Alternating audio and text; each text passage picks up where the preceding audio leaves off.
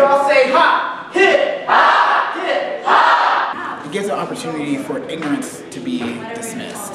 So it gives an opportunity for people that don't know the culture, and that's people of color as well, because everyone comes from different sectors, to get to know different parts of the culture and be able to have the opportunity to say, like, you know, there was an opportunity for you to learn that, and so now, what is your excuse now?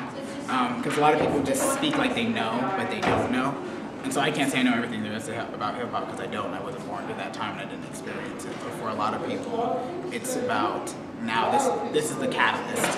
What can we do with this? And we can just move forward to where it doesn't happen just during Black History Month. It can be a year-round thing. Rhythm is in my culture. It's in my blood. So just hip-hop is, you know, it's something that I can relate to. It's a way to express myself.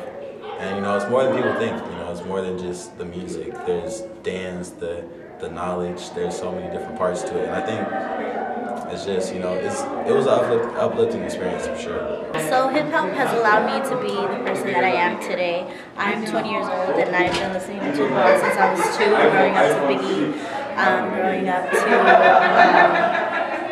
all the artists. Coming from a really small town in Los Angeles, hip-hop was something that all the students were able to connect to.